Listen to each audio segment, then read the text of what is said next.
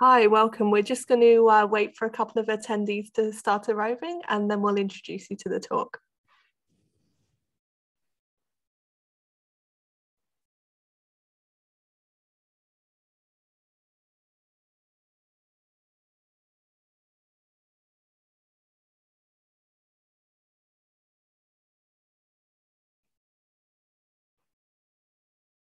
Hello, those of you who are joining us. I'm going to wait perhaps about a minute or so to see if anybody is checking into the Zoom. I'll introduce myself and our guest speaker, and then we can get started.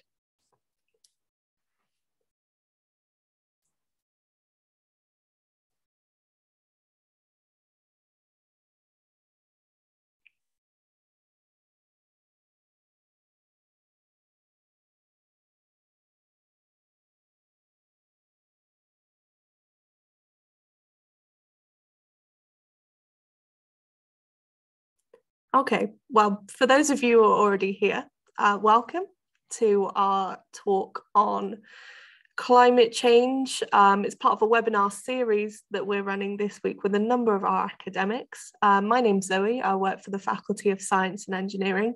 I'm joined this evening by Dr. Francesco Del Giudice, who's going to be doing a talk on the role of chemical engineering and what that might look like in the future.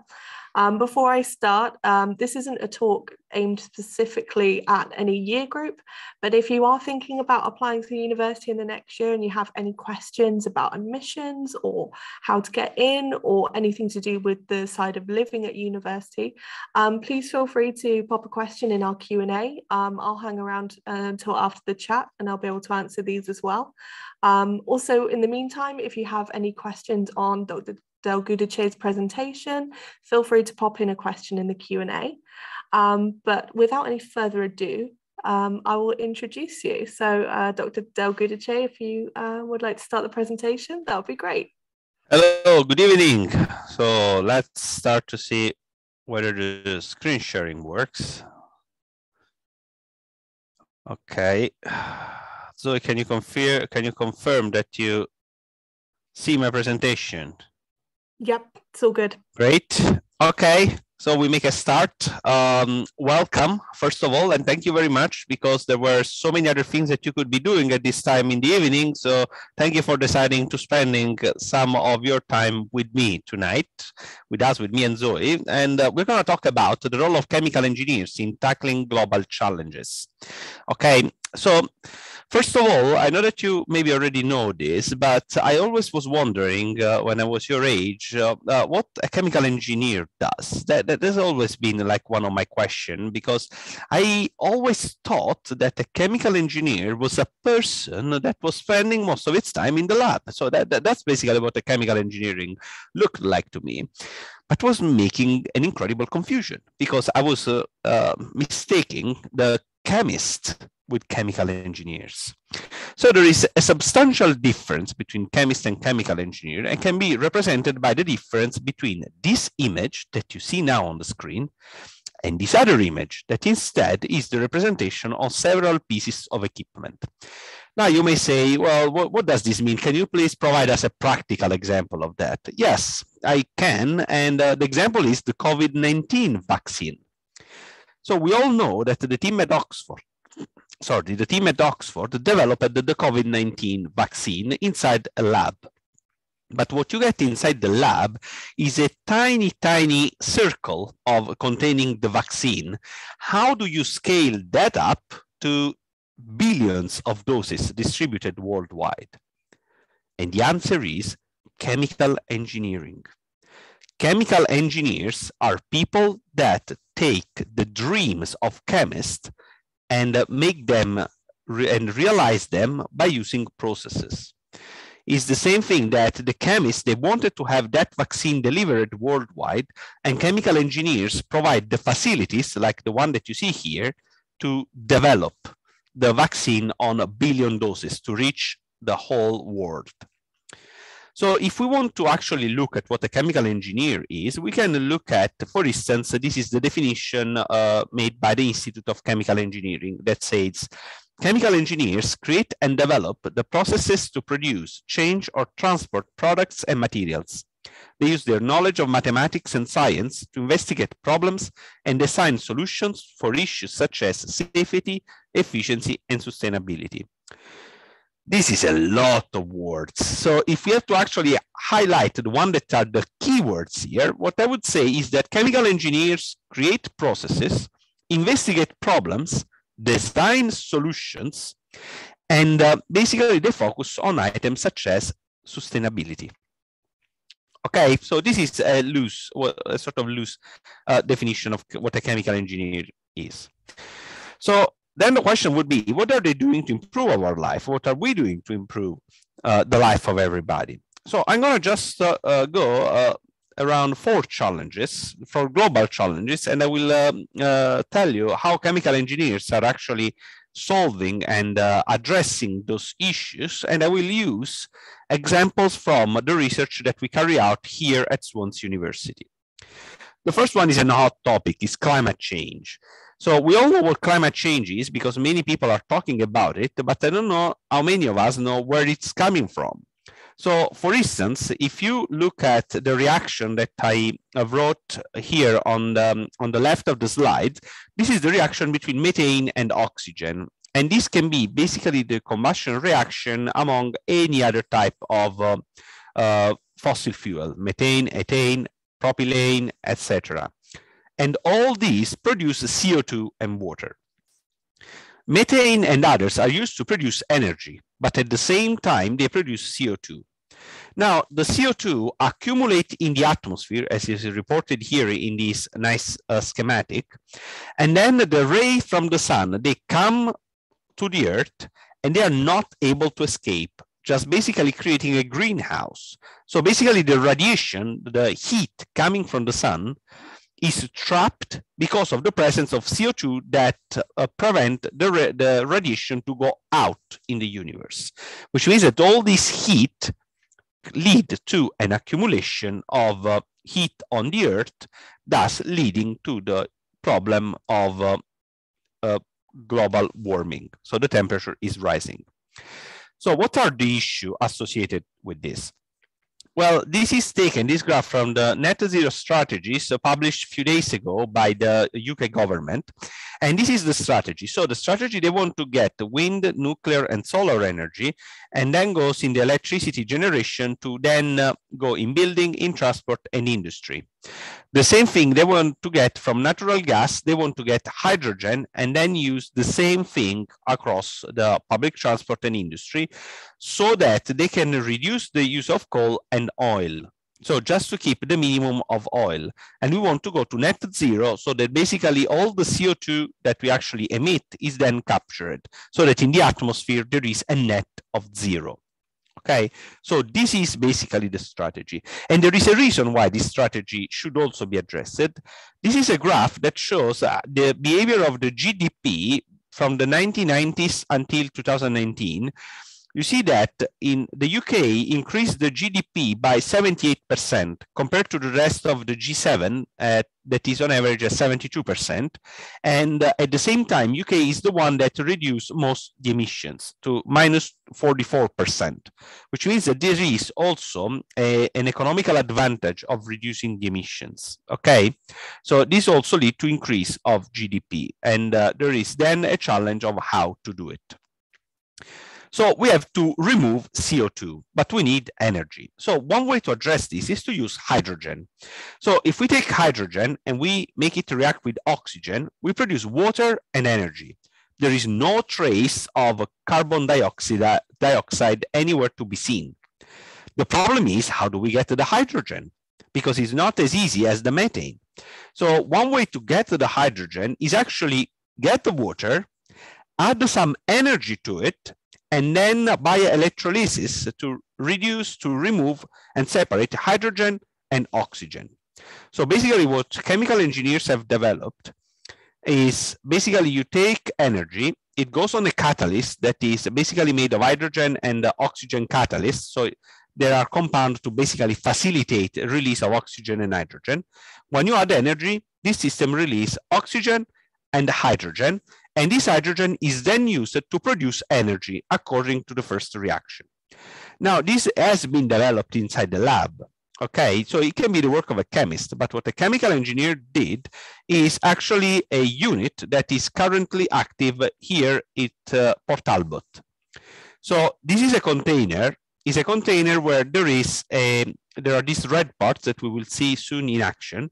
And inside the container, there is this system that basically is used to convert to, basically this system takes the wind energy, so the wind that is in Port Talbot. And for those of you that have ever been in this area, they would know that it's a very windy area. This will make these red parts to rotate. And then this energy is used to separate hydrogen and oxygen, and the hydrogen is then used to generate energy. In this way, this plant have saved 245 kilograms of CO2 in a year compared to the use of gas. So there is a video that will tell you how this works. Okay, it's a short video, so let's watch it just briefly. So you see the winds, there's the noise of the wind that is activating these red balls, these red pellets, and this is basically producing the energy required to separate hydrogen from oxygen.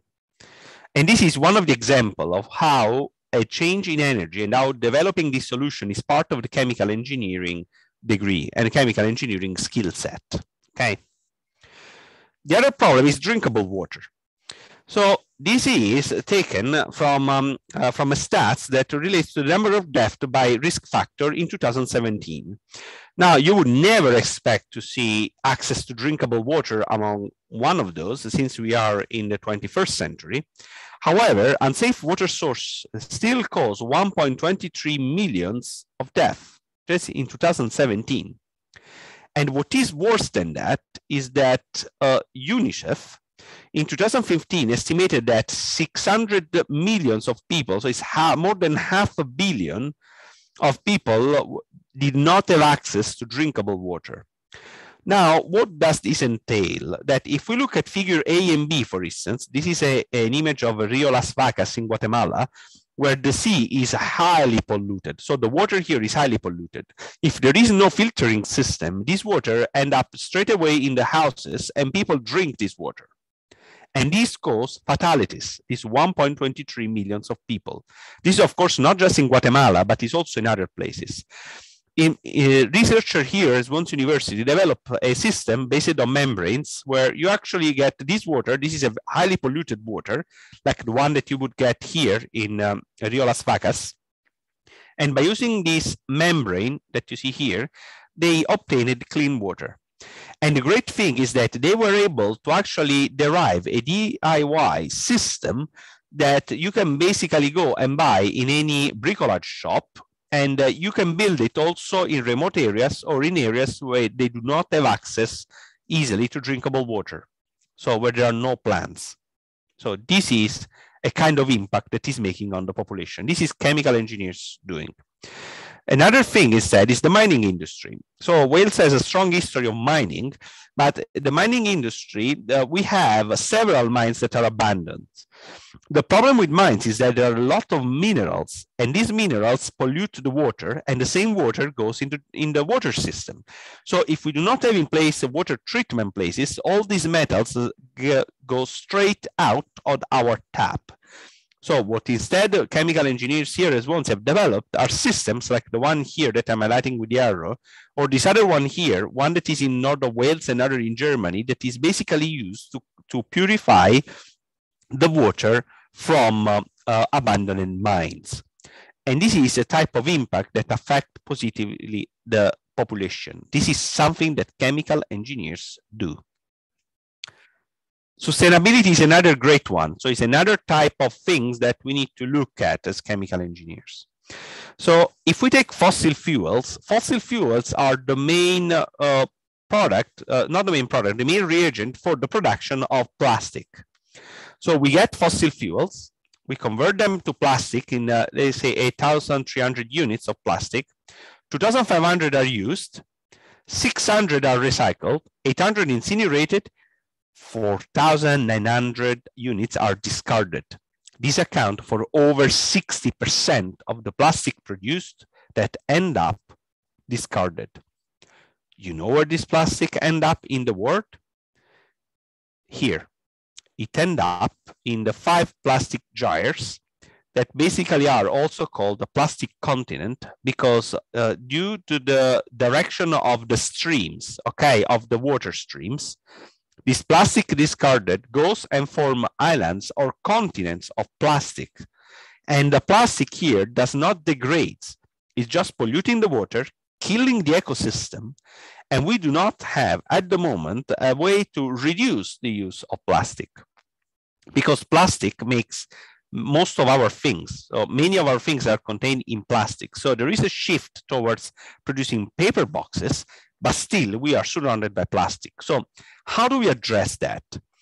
The solution that has been developed here at Swansea University is a very clever one because this is one of the dreams of chemical engineers. So take something that is a pollutant, that is a solid waste, or even a liquid waste that contains fossil fuels, and via a chemical process to convert all these in carbon nanotubes.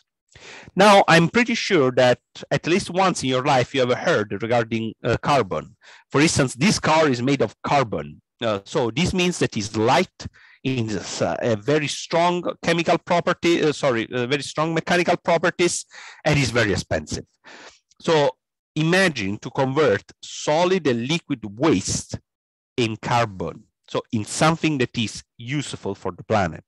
And you know what you do with this carbon? For instance, you can power a light, a bulb. You can power a bulb. You can produce cables that make your Wi-Fi connection much faster than broadband, up to 100 megabit per second. And this is also highly resistant to the high temperature. So it's not flammable. It's a very incredible material. And you can also do another thing because you can also transport sound in it. And I will show you an example of this.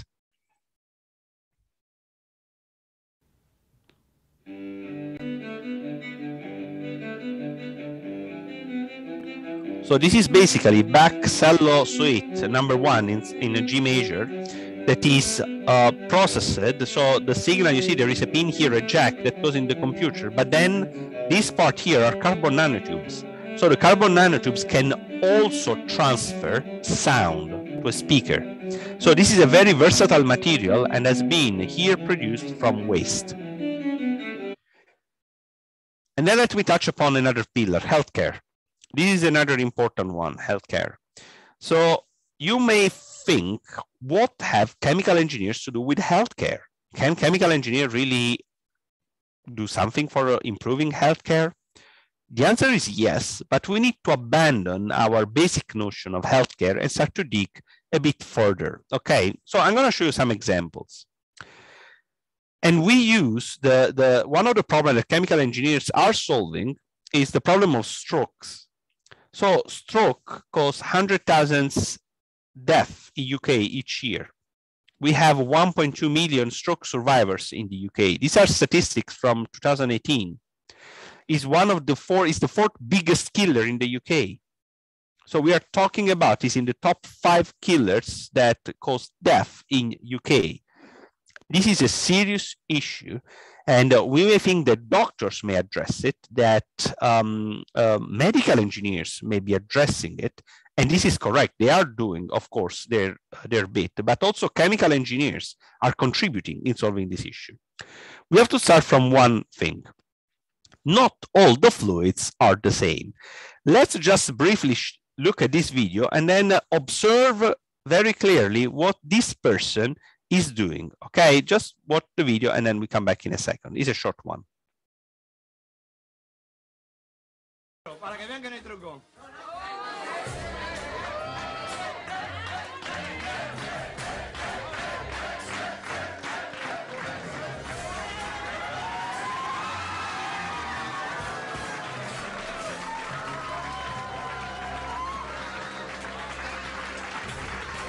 This person did something incredible. He was able then, when he was stomping on that liquid, it was not sinking.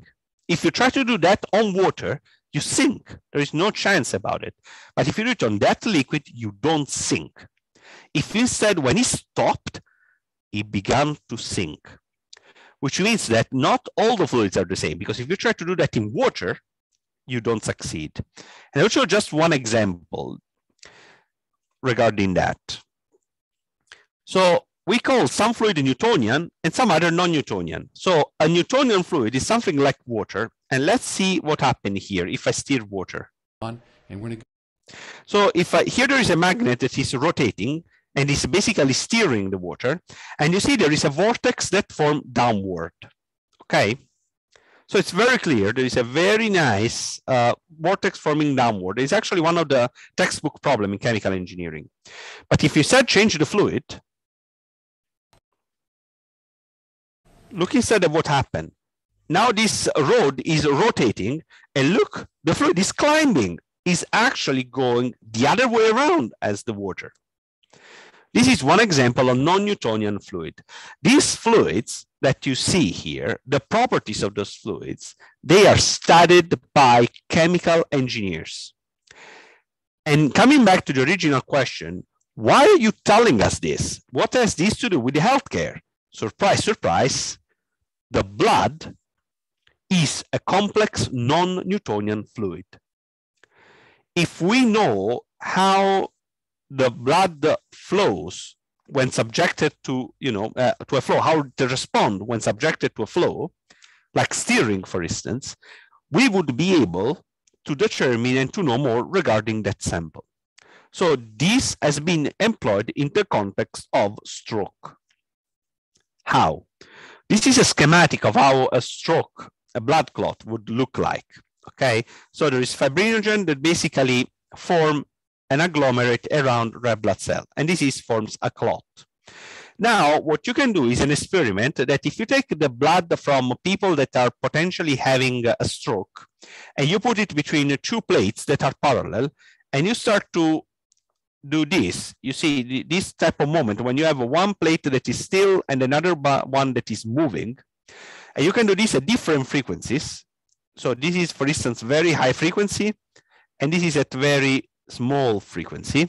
If you start to do that, you actually get that after a certain time, this system move from a sort of liquid type of things to instead be having like a solid, so something more rigid.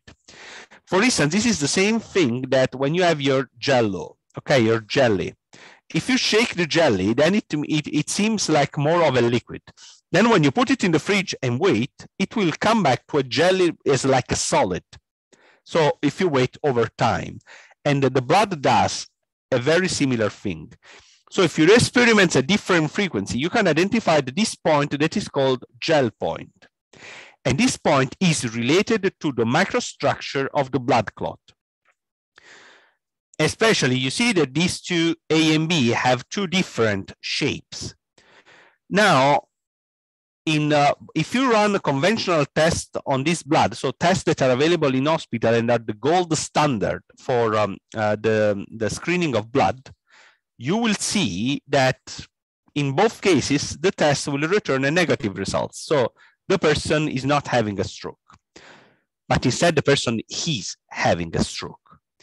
Because according to this, to the shape of this type of system that is related to how the blood flows, so to these experiments here, I'm not going to go into the details, you can basically derive is basically the shape of this clot providing information on the stroke. And you can basically use that as a prediction as a diagnosis, as a biomarker for stroke. You may say, well, but this is theory, isn't it? You don't go into the hospital and they do that. Wrong. You do. They actually go to the hospital and they do that, because if you go at Morrison Hospital, there is an entire lab with this tool that are called rheometers, where you basically have, you see, this is a bottom plate. You put another plate on top and you do these experiments that I was telling you. So patients are actually taking, when they go there, they take blood and they run also this type of test to see whether they're having a stroke. So this is actual impact in something that is taking place, and chemical engineers are having a leading role in this. Now, this is an example from, Swans University. But also there is another thing to consider, and is related to this global challenge: sustainability, healthcare, climate change, and drinkable water. What's the position of the Institute of Chemical Engineering, which basically is the organ that is on top, so is the ensemble of all the chemical engineers. And by the way, the degree that is available here at Swans University is accredited by the Institute of Chemical Engineering. So what's their position? This is a very recent survey. This was in January 2021. So there is 84% of support across the academic community towards net zero. So in order to reach towards the Paris Agreement, so of being at 1.5 degrees Celsius before to the pre-industrial level. So try to keep inside this range, because we want to reduce emission. There has been also the general agreement on the fact that emission reduction must start now. So we cannot wait anymore, because if we wait, there are catastrophic conditions. And we need to try to do as much as we can to remain below 1.5 degrees Celsius. And this message has been exactly repeated at COP26 that has been held in Glasgow a few weeks ago. So this is really important. This is January 2021. There is also a position on sustainability. So especially, academia endorses the end of all forms of poverty and inequality while making sure that no one is left behind. This is exactly behind the concept of the drinkable water. If we leave people without water, we are generating inequality. And chemical engineers are taking a strong stand against inequality. We are trying to make a difference. We are delivering solutions to address global challenges. That's what we are doing at the moment. And then education. This is very important. So this is not something that you don't see during your degree and you just find elsewhere afterwards. This is embedded in education. And even more, the fact that sustainability, social responsibility, and ethics are embedded in the education and training of chemical engineers will be mandatory in accredited education and through continuous professional development, which means that since our degree is accredited, you can make sure that if you join us in Swansea and try to solve with us all these global issues and challenges, we will make sure that you will have built in your education package or the principle that you need to address those global challenges. So we can draw a few conclusions from this. Our planet is experiencing critical problems that require immediate actions. So we cannot wait anymore. We need also to realize that chemical engineers are at the forefront. So we are exactly at the forefront to address these problems. They are also qualified, we are qualified and trained to deliver on proposed solutions to global challenges. And we are not alone. It's a global movement strongly supported by the Institute of Chemical Engineering. So there is a global effort led by chemical engineers in order to tackle these global challenges. So with that, I hope that I haven't taken too much of your time. I tried to keep within the half an hour. So, and I thank you all very much for your attention, and I'm happy to answer all questions. Thank you, Dr. Del Giudice. Sorry, I completely messed up. Thank you so much. I'm speechless, obviously.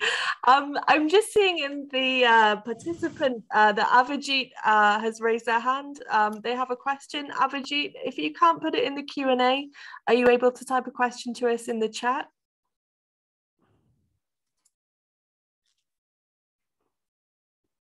I'm not sure. I think we can allow him to talk.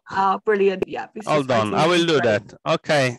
Avijit, so now you're allowed to talk. It's just unmute yourself. You can ask your question. I will be very happy to answer.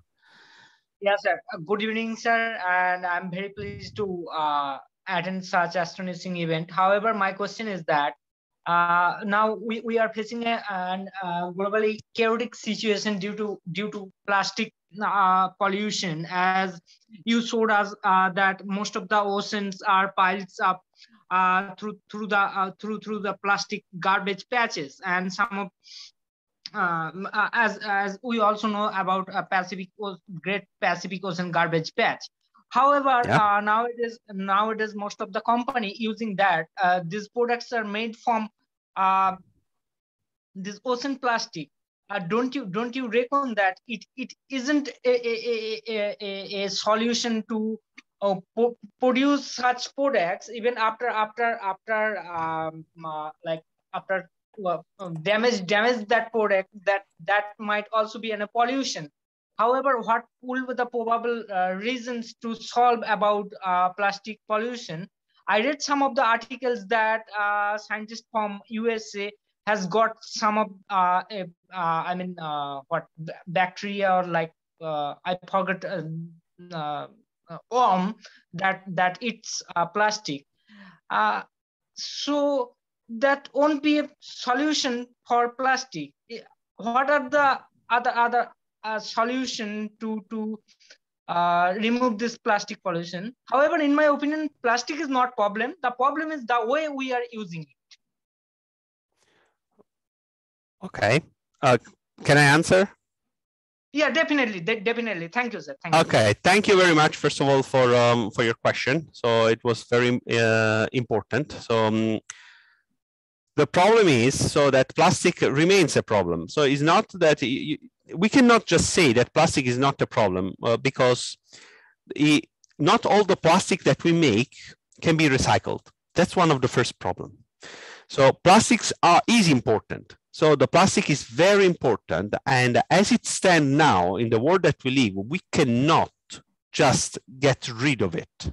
Okay, so we cannot just from one day to the next say, we stop making plastics. Okay, so then there are two ways of addressing the problem. So there is in one stream is the fact that you may say, we have already a lot of plastic. So what do we do with it?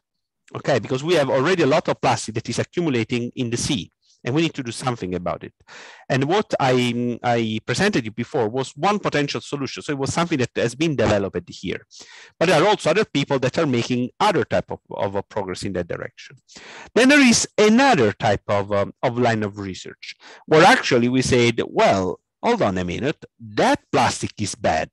But not all the plastics are generally bad. So there has been some work in the past that basically they were able to derive some type of plastic that maybe they started to be more biodegradable. So it's something that is better. And the reason why it would be better to also act on the production chain is that you would, in the meantime, remove what we have, and with what you produce, you would contribute to save, well, basically to keep the cost of not the cost of production, but the cost of the end product low compared to regular glass, for instance, and at the same time reducing the environmental impact.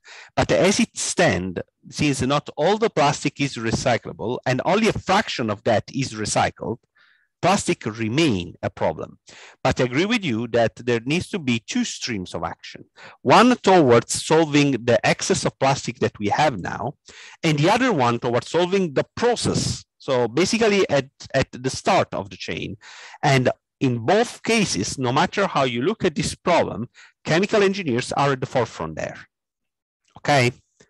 So I hope this answered your question, and thank you very much for asking it. Thank you, sir.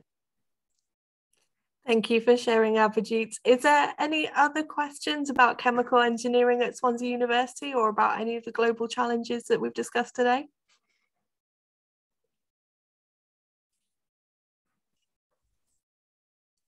Don't be shy, I won't bite. Don't worry.